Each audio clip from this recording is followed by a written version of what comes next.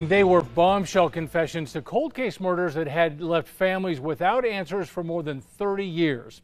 Today, Paul Apodaca, who confessed, is having second thoughts. His defense attorney is arguing those confessions were unconstitutional and cannot be used against him in court. KRQE investigative reporter Gabrielle Burkhardt has the very latest in the cold case confessions of an accused serial killer. After years and years of contemplating and searching, I understand all the pain that I've caused, and I feel it for families of the people that I've murdered.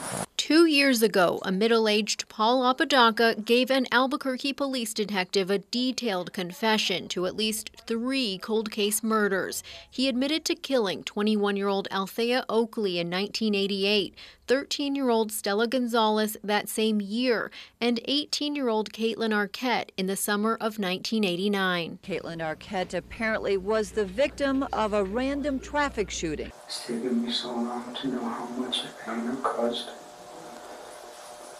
Since when they perhaps didn't understand that. Investigators say Apodaca gave them enough evidence to charge him in those 3 murders. Today, his defense attorney argues these confessions should be thrown out. In a motion to suppress evidence, Apodaca's attorney argues those confessions were unconstitutionally obtained, saying the first officers to pick him up that day from the University of New Mexico campus failed to read him his rights initially and failed to provide him medical treatment before questioning him. Feeling okay today? Is it kind of warm in here for you? A little bit. Let's see. You want me to take your hat off? It might keep you a little bit cooler. You want some water? The day Apodaca first confessed, he'd just been found sleeping outside and possibly suffering from heat stroke. Anything you say can be used against you in court. Do you understand that? Okay. Albuquerque police detective Jody Gonterman did read him his rights, but Apodaca's attorney now argues she, quote, did so only after refusing to allow paramedics to tend to Apodaca, and despite recognizing he did not seem to understand the situation and needed mental health treatment. But this wasn't the only time Apodaca told his story to investigators. And every once in a while, I don't know, when the anger would rise again, I'd go out, just drive around with a rifle like a hunter. In this confession, he provided even more detail, drawing diagrams, naming streets, and walking investigators through his crimes step by step. In 1995, Apodaca was sentenced to 20 years for raping a young family member.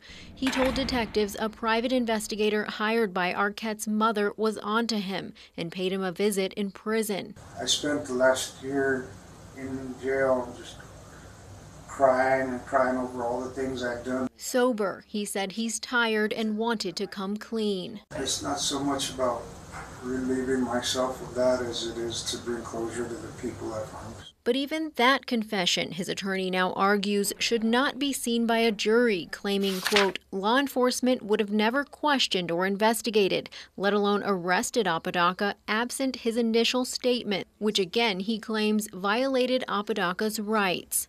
A spokesperson for the Bernalillo County District Attorney's Office says, quote, we feel confident his constitutional rights were protected and the defense motion will be denied. Gabrielle Burkhardt, KRQE investigates. A judge has yet to rule on the motion to suppress his confessions in court. The next hearing for Apodaca's case is scheduled for September.